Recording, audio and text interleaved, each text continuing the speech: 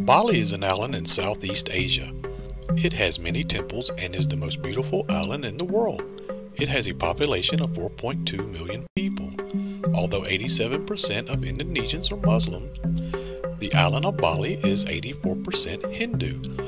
The main reason for this is because when Islam surpassed Hinduism as the #1 religion on the island of Java in the 16th century, many of the Javanese people didn't want to accept Islam as their new religion, so they moved to the next island down, and the island of Bali became a refugee for them.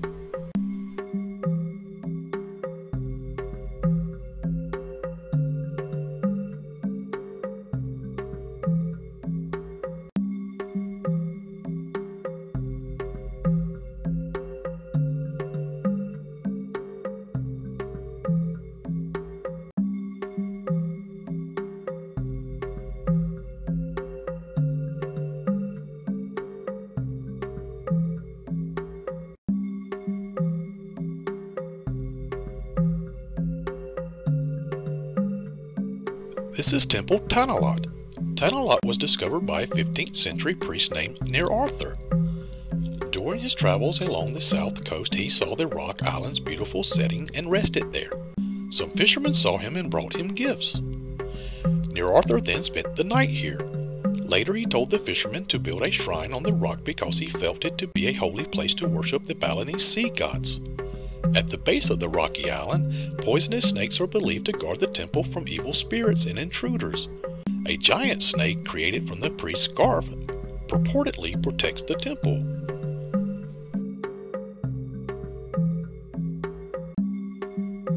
During low tide, you can walk out to the temple. If you look to the right of where this photo was taken, you will see this temple. It is one of 7 temples that form a chain here that are within eyesight of each next temple. Till this day, there is still a priest that resides here, or perhaps the ghost of priest Near Arthur.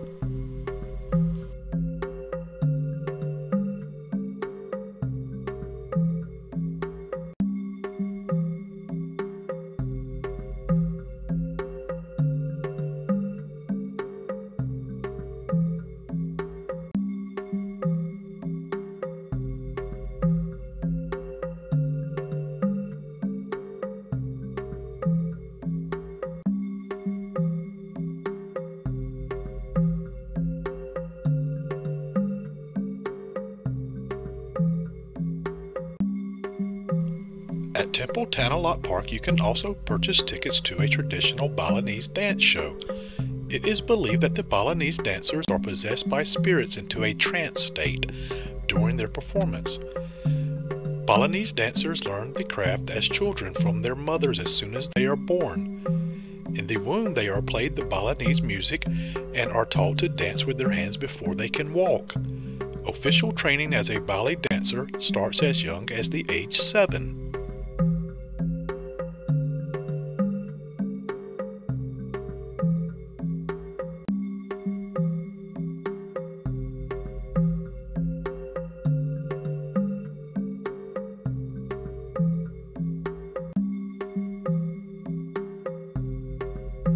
Now let's move on to Monkey Forest. Ubud Monkey Forest is a nature reserve and temple complex in Ubud, Bali.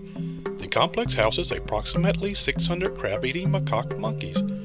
Although they typically do not eat crabs, 60 to 90% of their diet comes from fruit and seeds, although they sometimes prey on bird chicks, lizards, frogs, and fish. There are 4 groups of monkeys, each occupying different territories in the park. The Sacred Monkey Forest is a popular tourist attraction in Ubud and is often visited by over 10,000 tourists a month. Tourists are bitten by the monkeys daily because the food they had were not provided to the monkeys quickly enough.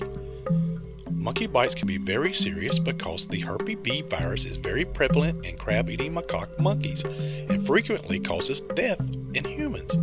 So please don't bring any food into the park and you should be just fine.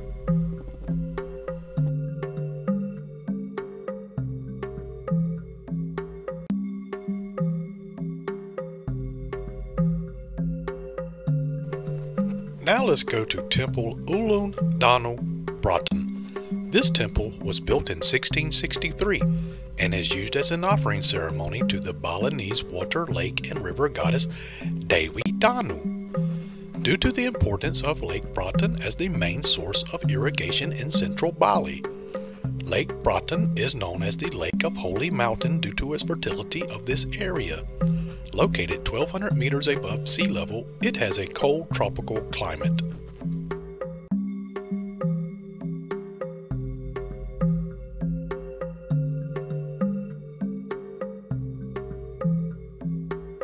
Now let's move on to Garuda Wisnu Kankana. It is a cultural park located on the Bukit Peninsula. Bukit is a limestone plateau. The park is devoted to the Hindu god Vishnu and his mount Garuda, the mythical bird who is his companion. Currently the statue of Vishnu is 23 meters high. The original plan was for a 146-meter gold-plated Vishnu to be riding Garuda on top of an 11-story entertainment complex.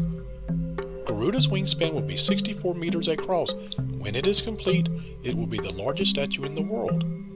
By mid-2013, the site has become a prestigious wedding venue, and every day 3,000 tours visit the complex. Now let's go to Temple Luhur Uluwatu. It is also located on the Bukit Peninsula. Luhur Uluwatu was built in the 11th century. It is one of 9 directional temples meant to protect Bali from evil spirits. It has breathtaking views and also has monkeys here.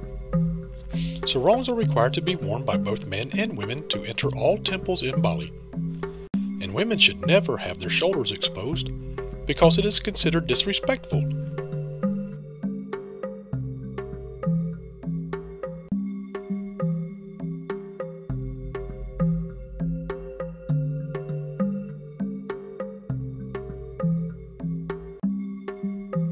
Now last but not least is the Mother Temple. The Mother Temple of Besakih is located in the village of Besakih on the slopes of Mount Agung in eastern Bali.